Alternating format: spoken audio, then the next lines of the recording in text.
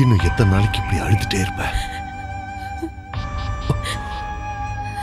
உன் புருஷன் ரொம்ப நல்ல மனசுக்காரர். நிச்சயமா அவர் சொர்க்கத்துக்கு தான் போய் சேர்ந்திருப்பாரு. ஆமாமா, நிச்சயமா சொர்க்கத்துக்கு தான் போயிருக்கணும். கடைசி வரைக்கும் கைவிட மாட்டேன்னு சொன்னாரு. இப்ப ஏன் என்னை விட்டுட்டு போயிட்டாரு? ராஜி, நம்ம ஆசையை விட விதி ரொம்ப வலியதுமா. மனுஷனால விதியை மாத்தவே முடியாது. நான் தானே அதிர்ஷ்டம் இல்லாதவ. என்ன கட்டினதுனால தானே அவருக்கு எல்லா துரதிருஷ்டமும் வந்துச்சு. பாவி மவ, நான் போயிருக்க கூடாதா? பட்ட கல்யப்படும் சொல்றது இதாமா. அந்த ஆண்டவன் துக்கத்தை கொடுக்கணும்னு முடிவு பண்ணிட்டான். தொடர்ந்து துக்கத்தையே கொடுத்துட்டு இருப்பான். சந்தோஷத்தை கொடுக்கணும்னு முடிவு பண்ணிட்டா தொடர்ந்து சந்தோஷத்தையே கொடுத்துட்டு இருப்பான். அந்த நாள் சீக்கிரமா வரணும்னு நீ வேண்டிக்கமா. சந்தோஷமா? என்னென்ன சொல்றீங்க? புருஷனை பறி கொடுத்துட்டு பூவும் பொட்டு இல்லாம தனி மரமா நிக்கிற, இதுல சந்தோஷம் ஒரு கேடா? பாட்டு இருந்திருந்தாலாவது எனக்கு கொஞ்சம் ஆறுதலா இருந்திருக்கும். ஆனா அவங்களும் போயிட்டாங்க.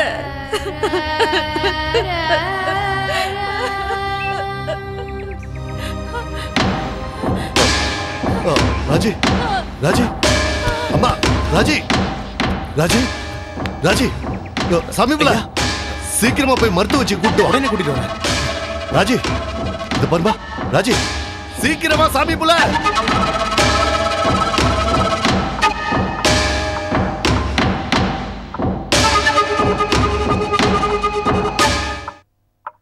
இனி உனக்கு கவலை இல்லம்மா.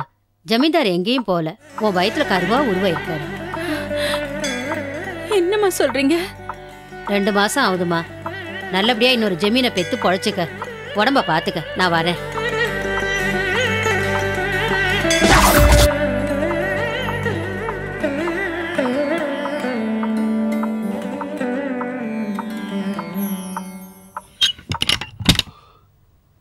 என்னாச்சு செல்லத்தாயி? நீங்க மாமா ஆக போறீங்க. உங்க தங்கச்சி கர்ப்பமா இருக்கு.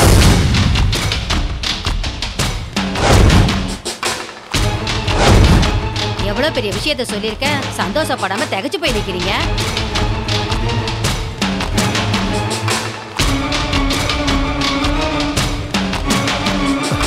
சந்தோஷம்தான். நீங்க மாமா ஆக போறீங்க. எனக்கு ஒன்னும் செய்ய மாட்டீங்களா?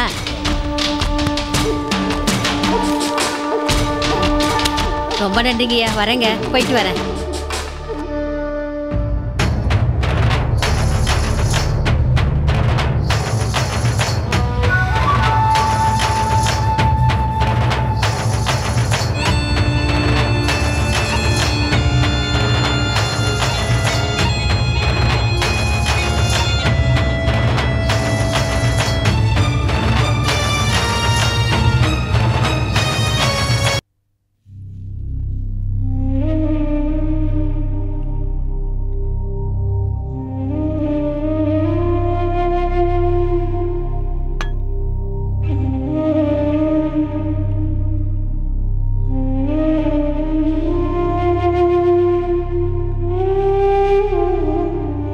ராஜி, உடம்பு எப்படிமா இருக்கு?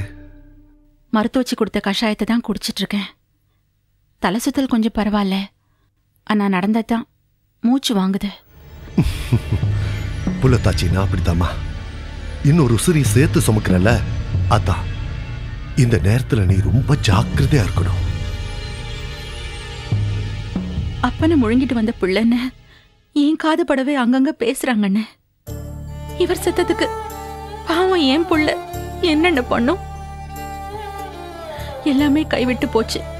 இப்ப எனக்குன்னு இருக்கிறது என் புள்ள மட்டும்தான்.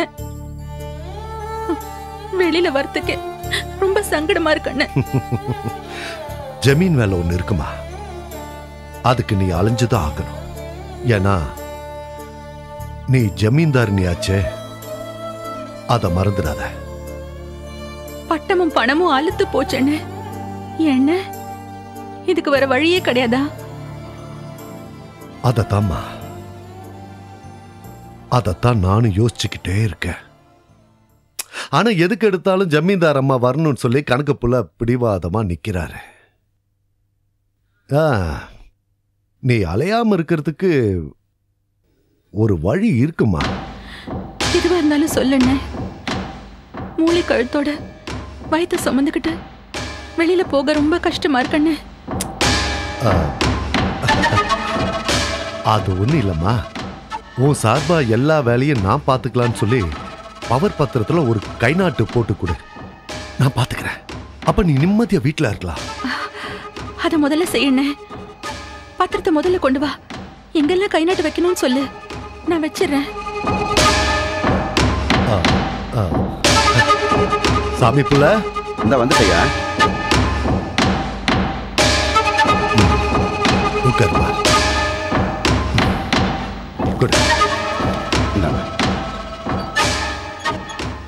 இதம்மா பவர் பத்திரம்.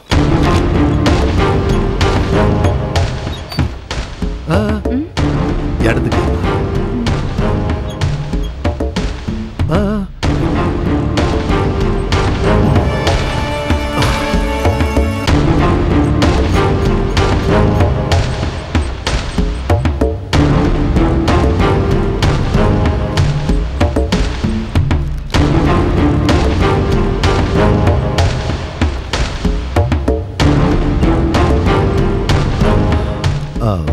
ராஜி, என்ன ஏதுன்னு கேட்காம நீ கை நாட்டு போட்டியே. என் அண்ணன் எது செஞ்சாலும் என் நல்லதுக்கு தான் செய்வாருன்னு தெரியும் அண்ணே. அப்புறம் எதுக்கு கேட்கணும்?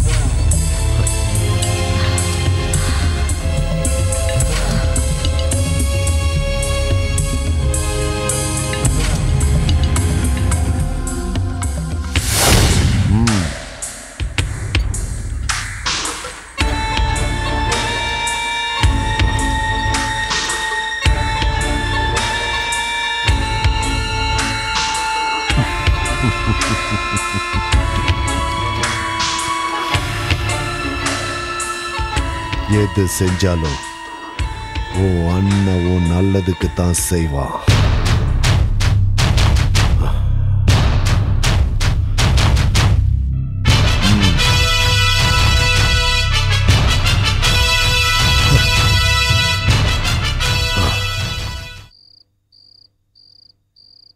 ஐயா, நீங்க பயங்கரமான புத்திசாலியா.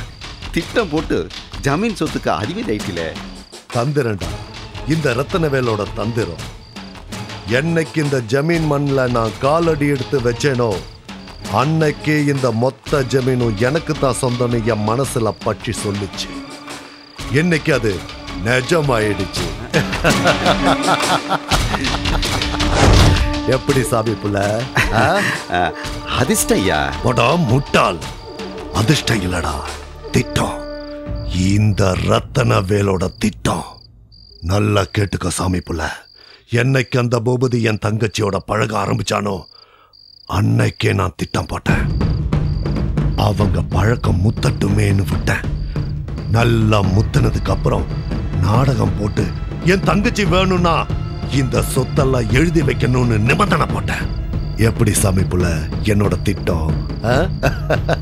முட்டாள் கிழவி ஏமாந்து போய் மொத்த சொத்தையும் எழுதி வச்சுட்டா. அதோட என் திட்டம் முடியல. அந்த பூபதிய காட்டுல வச்சு நாம போட்டு தள்ளோமே, அதான் போட்டு தள்ளிட்டோம். ஒரு ஈ எறும்புக்காவது நம்ம மேல சந்தேகம் வந்ததா? வரலையே, இனி வரவும் வராது. அதே மாதிரி இன்னொரு வேலை பாக்கி இருக்கு சாமி புள்ள. ஐயா, அதான் எல்லாம் முடிஞ்சு போச்சு. இல்ல, இந்த ஜமீனோட உண்மையான வாரிசு இந்த வீட்டுல வளர்ந்துட்டு இருக்கு. புரியலையே. புரியலையா? என் தங்கச்சி வயித்துல எனக்கு எதிரி வளர்ந்துட்டு இருக்கு.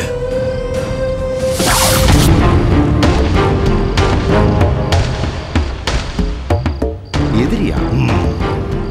கம்சனை கொன்ன கிருஷ்ணன் மாதிரி அந்த குழந்தை பின்னாடி வந்து என்ன கொல்லாதுன்னு என்ன நிச்சயம்?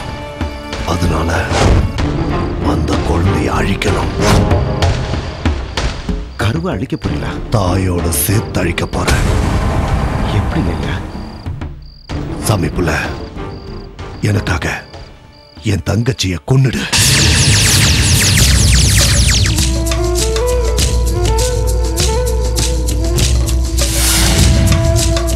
ஐயா, கூட பிறந்த தங்கச்சி. இந்த சொத்து என்கிட்ட நிரந்தரமா இருக்கணும்னா கூட பிறந்தவ என்ன பெத்த தாய கூட கொலை பண்றதுக்கு நான் தயங்க மாட்டேன்.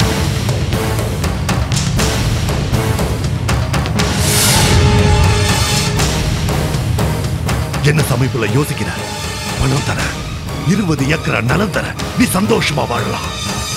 சரியா, நான் செஞ்சிடறேன்.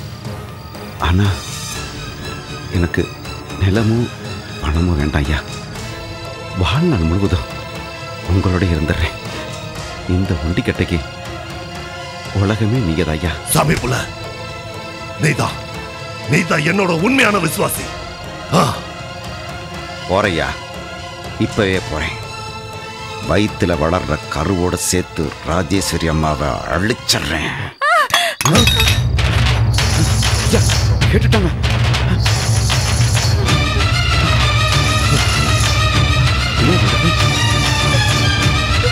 நம்ம பேசுறதெல்லாம் அவன் கேட்டேன்னு நினைக்கிறேன். சீக்கிரம் போ, விடாத அவளை. வெளியில ஓடுறாங்க. சமீபுல அவ வெளியே போய் சொல்றதுக்கு முன்னாடி அவளை கொன்னுடு. போ.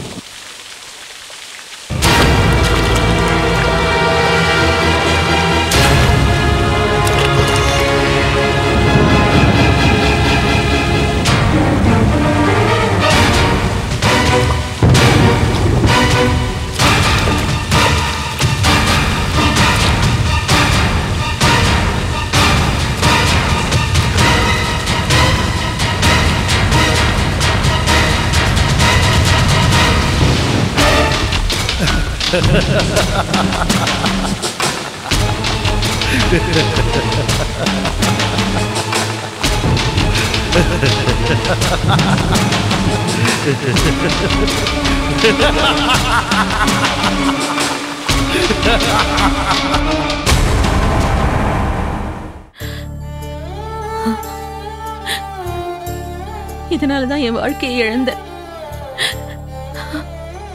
உயிரா இருந்த உங்க அப்பாவையும் இழந்த.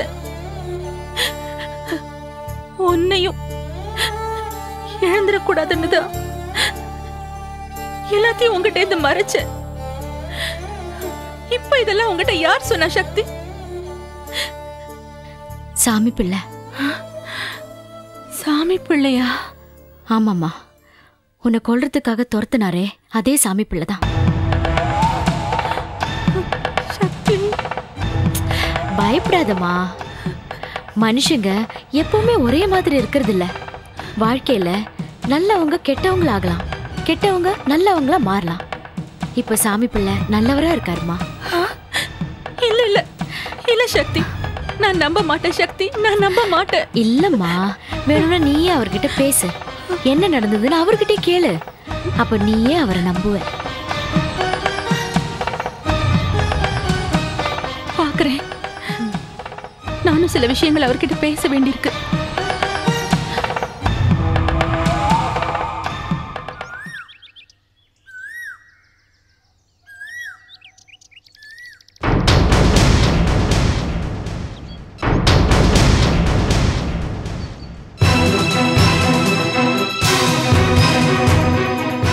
இந்தாங்க.